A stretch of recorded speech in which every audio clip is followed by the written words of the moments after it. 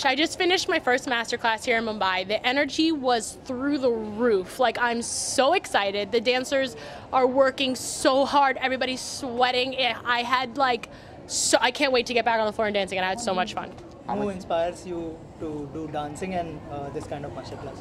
Well, actually, my mom was the one that kind of put me in dancing school, and then my parents both really pushed for me to be a dancer, and they're kind of the ones that always inspire me and support me and push me towards like whatever goal I have in mind. And doing this and teaching for this many amazing dancers in a place like Mumbai is honestly beyond my wildest dreams, and it's so incredibly awesome. There's no other words.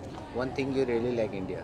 One thing I love about India? Oh, there's more than one thing I love about India, but my favorite experiences in India have been with the dancers, and I feel so privileged to be here, not only to experience the culture and the food and the relationships and the friendships that I've made, but to actually be able to interact with dancers here and see that their level is so high, but more importantly that their passion for dance is maybe the highest I've ever seen anywhere, and it's so inspiring. So how is going your show with Lara, High Fever? How's it going? How's the experience? High Fever is probably the best experience I've had in my professional career. I've never done anything like this. I've never actually been a judge on a reality show. I've been a judge for dance competitions before, but never in a reality TV setting.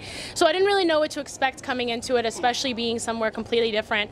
But it's just exceeded all my expectations. Like I said, the contestants are not only incredible dancers that are skilled in all styles, from contemporary to hip-hop to Indian classical styles, they're actually inspirational people who have gone through crazy hardships and have really inspirational relationships and have beaten all kinds of odds and broken boundaries to be on the stage and be dancing.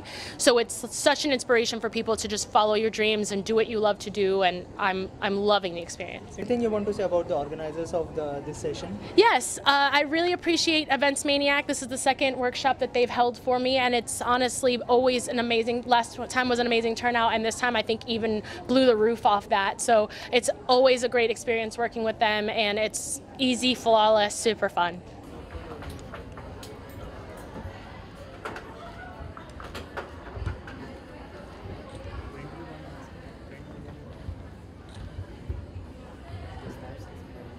Mumbai रफ्तार news की खबरें पसंद आने पर हमारे YouTube channel को subscribe करें और लाइक करें।